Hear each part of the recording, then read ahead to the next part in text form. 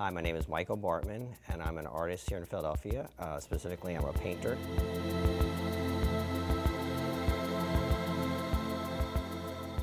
I naturally started drawing at a very young age. I drew a lot in school, and sometimes it was a problem. I would draw when I shouldn't be. There's other times I have teachers who would pick up on it and give me assignments and recognize that I was a little advanced in the drawings. But when you go to school for landscape architecture, and I went back when you learned to draft and draw, and there was no computer, so my projects were always a little bit extra creative in that way. There's a design involved in it, and so it's somewhat of a natural transition. The piece that I have at the convention center is called Vanishing Points, because there's 3 different vanishing points. I want the viewer just to feel free to roam around, and I create that environment so they can roam around in their own way and discover things in their own way.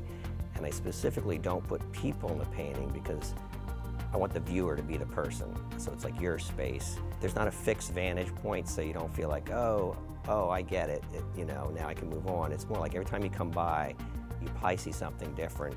Public place like the convention center, it is an honor because you're really reaching a lot of people. Painting is somewhat of a lone experience, and it's really nice to have that kind of public appreciation. I also work for an art handling and art moving company.